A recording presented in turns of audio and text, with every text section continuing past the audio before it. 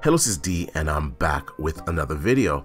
I hope you all had a blessed holiday season. I hope you spent some time with your family. If you're like me, you're probably recovering from all the food that you ate yesterday. Well, it's back to the news today, and we have an interesting story.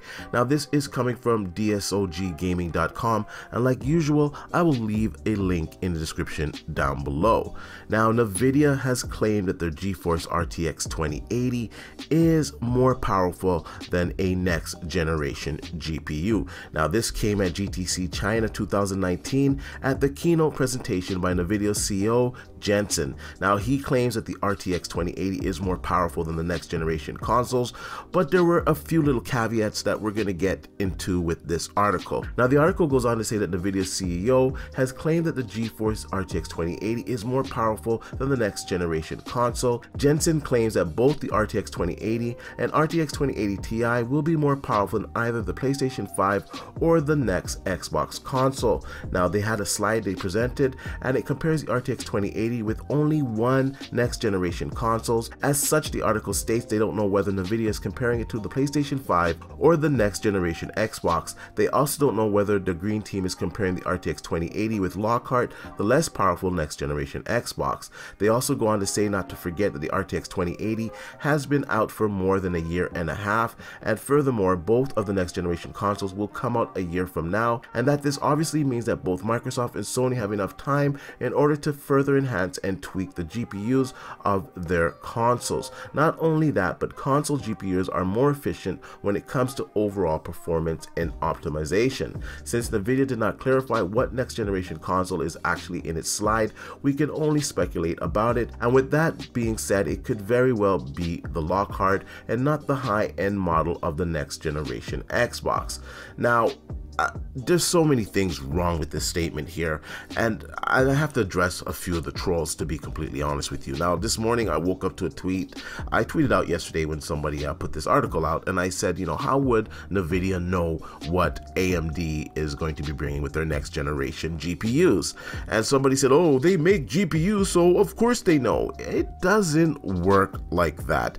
Just because they make GPUs does not mean that they know what the competition will be bringing to the table. Do they have spies at AMD that are reporting all the information to them and letting them know every step of development with their next generation GPUs?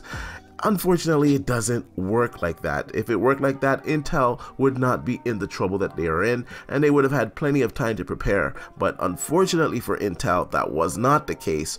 And as you all know, Ryzen right now is the #1 CPU. Everybody's buying Ryzen processors. They are really killing Intel in every single segment of the market.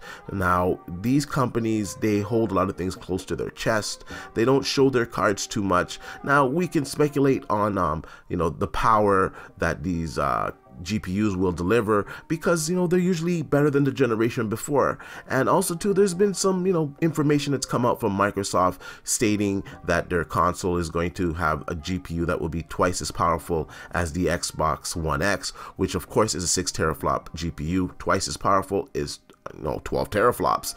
We also have some reports from Windows Central, from Dealer, from a lot of people that have really good sources that have also claimed that the next generation console is 12 teraflops.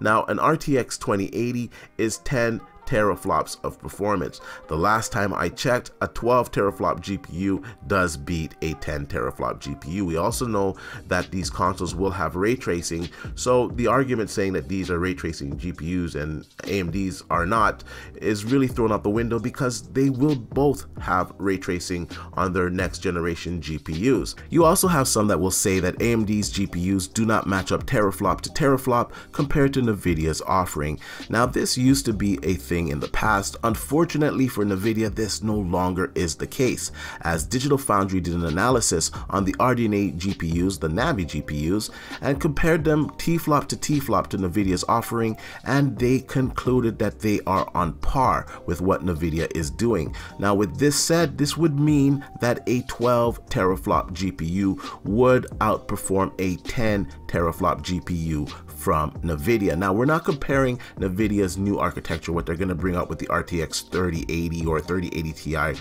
whatever those GPUs will bring. We're comparing it to a 2080, and I do believe a 12 teraflop RDNA GPU will perform better than a 10 teraflop RTX GPU. And furthermore, it appears that the next generation consoles will have an RDNA 2 GPU inside of it because they're doing ray tracing, which will make it even more efficient.